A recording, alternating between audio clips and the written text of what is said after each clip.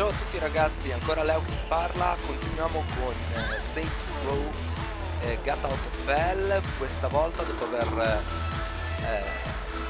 ingaggiato Barba Nera William e Shakespeare, le gemelle, andiamo da humanity's Shakespeare. greatest playwright and hell's most diabolical purveyor of entertainment, looks on as a brave mortal on an Orphean quest enters.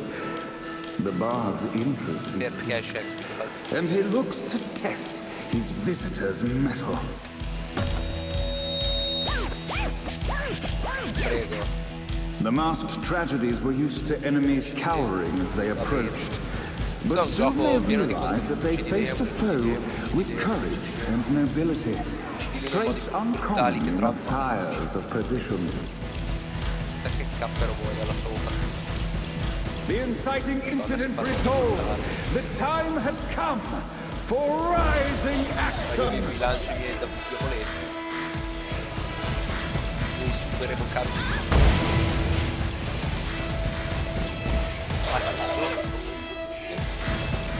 Andate, uccidete.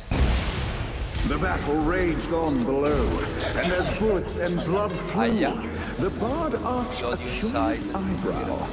Could this mortal be the exact thing that Shakespeare needed? Oh, un arcidemone. Ah, siete finiti. And now, Act 3!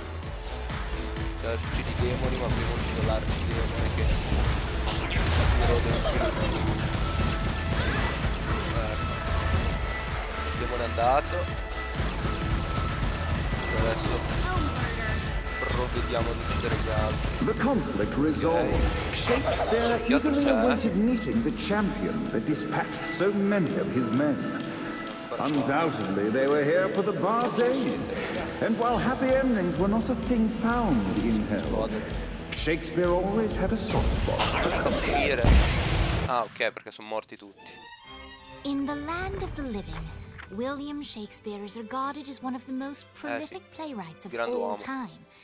However, to the denizens of hell, the bard is seen in a far different light. After selling his soul for fame and adoration, Shakespeare served in hell as Satan's spy master general. In doing his duty, Shakespeare would punish the souls he was investigating by forcing them to perform in grotesque passion plays for Satan's amusement. Vabbè.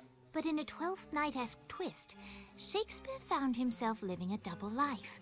While he projected an image of cruelty, his heart was as soft as Jezebel's. In secret, he would tutor her on the classics and in fondo è la figlia di Satana, gli vogliono bene tutti. When Satan found out, he cast Shakespeare out of the palace, believing that the poet would be tormented by the populace of hell, far out of Jezebel's sight. But Satan had not counted on the bard's cunning. Ow. Embracing his persona of master torturer, Shakespeare and his followers, the tragedies, took root in the entertainment district, biding their time. Il distretto del for vizio per Shakespeare è epico.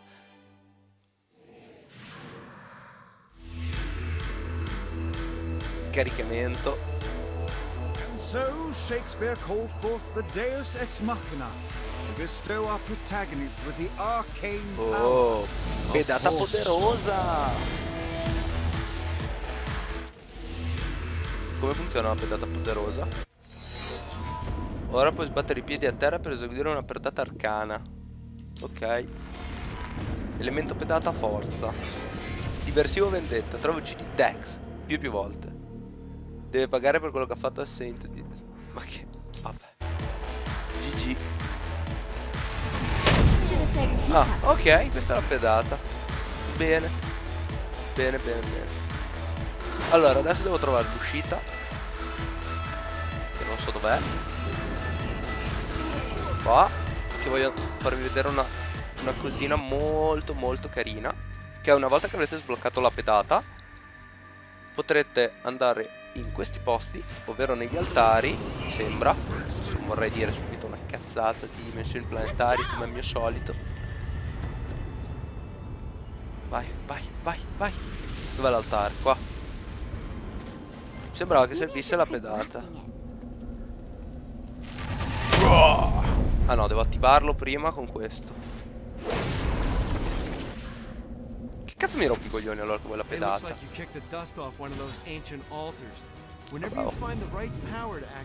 Ah ok, ce n'è uno per ogni potere. Vabbè, 4. Va bene. Vabbè, ok, ci serve solo per potenziare. Ok, va bene, va bene, va bene. Io sono andato sempre in quello della pedata. Figa.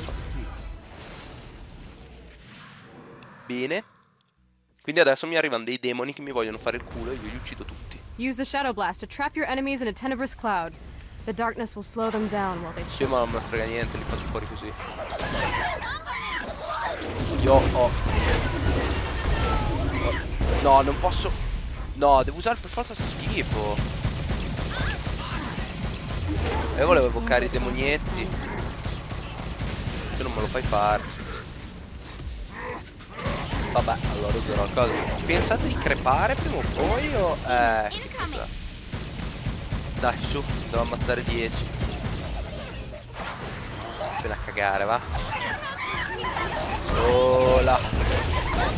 Vediamoci quasi di dosso. Muori, grazie. Oh, ma la pianti? Fastidioso che non sei altro. Oh. Care, va. No, l'ho tirata male. Sono geppo. Se ne abbatte però.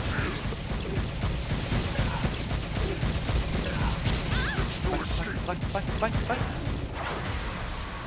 Bel tiro di merda. Di nuovo, da su, muori. Muori, voglio ammazzare te. Cioè, non è che sto puntando a te a caso. Solo 12. Oh, ma cazzo, ma io sto morendo. Aspetta. Ma perché mi hai messo questo? Questo voglio. Bisogno di vita. Quale arma migliore per fare del chiaro e finire easy sta missione? O avete rotto le palle? Madonna, se siete fastidiosi. Ma stacchi. Ma non ti voglio prendere, muori. Devo tornare all'altare. Ecco qua. Potere. Bene, abbiamo sbloccato un nuovo elemento. Ci siamo cavati dalle palle all'altare. E io con questo, andando in cima alla gru, inchiodandomi su un muro, andando in cima alla gru, vi saluto. Noi ci vediamo con il prossimo video. Mi raccomando, rimanete sintonizzati sul canale. Non mancate di commentare, mettere un like e di iscrivervi. Ciao!